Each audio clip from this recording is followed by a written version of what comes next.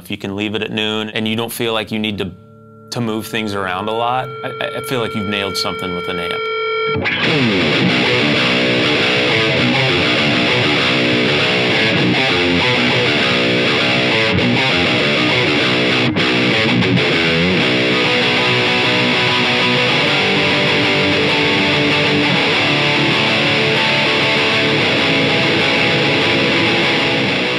It was 2013.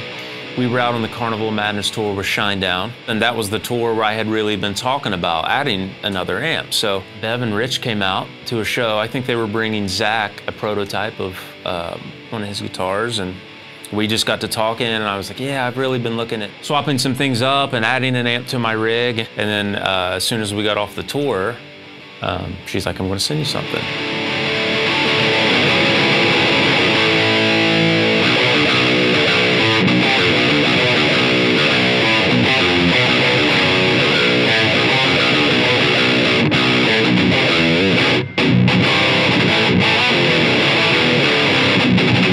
To be honest with you, I didn't really have any expectations. I had never played any PRS amps prior.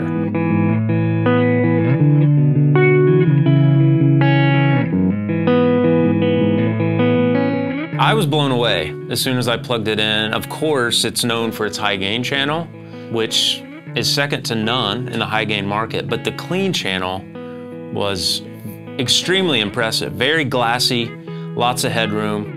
So anytime I talk about the Archon, I like to tell people, of course, you know what the high gain can do, but the clean channel is very impressive. And that's no different with this new one, with the new Archon 50. That same glassy clean channel is there. So that's something I'm glad to see that hasn't gone away. It's still got that very palatable, usable clean channel that takes pedals really well too.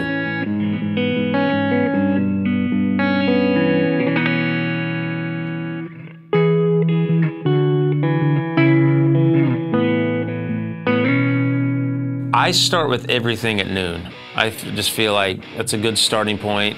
Really, where I have this one set is about where I have my live one set. I feel like that's a telltale sign of a good amp. If you can leave everything straight up the middle and you don't feel like you need to move things around a lot, I feel like you've nailed something with an amp.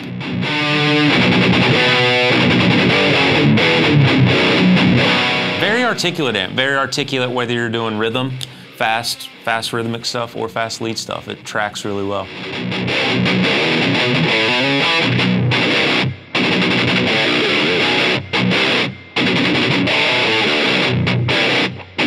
You know, Skillet normally tours very, very heavy.